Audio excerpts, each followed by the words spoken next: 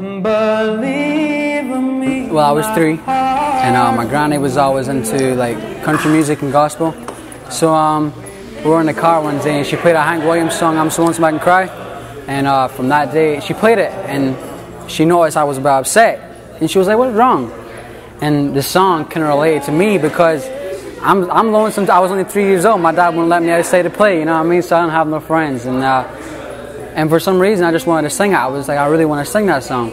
So she came, she bought me a little MP3 player, and in the space of an hour, I had the song done.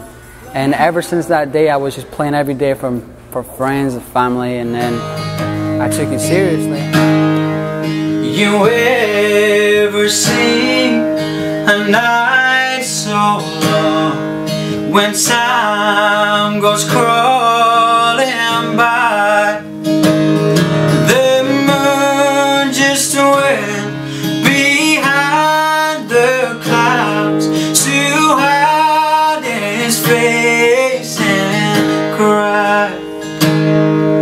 You ever seen a robin weep when leaves begin to die? That means he's lost the will to live. I'm so lonesome I could cry. I took it seriously and went across to New York for the first time when I was 10. And as we see the Chelsea Guitars video when I was in the guitar store. And that video actually all started because I was in the guitar store, and the guy gave me a picture and was just here. And I'd already got my guitar with me because I was getting it fixed.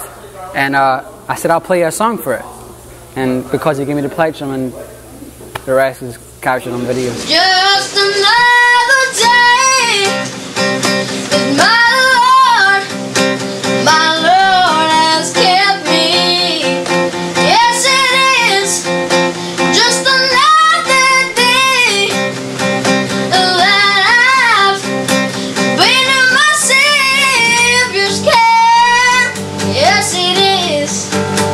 Once I eat through his love and arms all around me.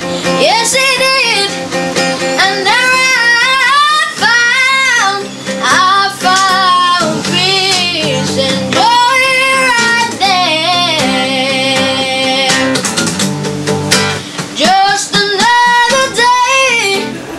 Made people happy, man. That's all I want to do. Like, my first album I released was a gospel album, and the reviews that I got, like how it touched so many people's life, I never give me a better feeling than anything did. So ever since I released that, that's just all I want to do, is just make people happy, and I hope I'm in it, and I love it, man.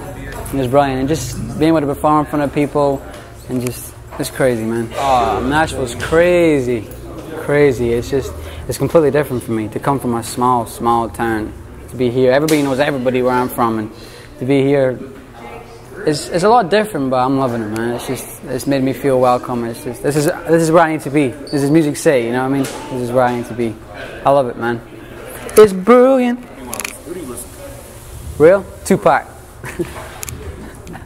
I listen to Tupac, but I also listen to a lot of Alison Krauss, you know, Brad Paisley. And to be honest, I listen to everything. Right now, I just listen to anything that's on the radio, and sounds good. I'm writing with Ken Wells tomorrow, finishing a good song. Yeah, and then I'm opening up for Zach Brown Band in New York on the 30th. So that's good. I got a few big meetings, so let's just hope they go well. What's up, guys? I'm Brendan MacFarlane, and you're watching joerilla.com. I go to that saying. I got it. I got it. I got it.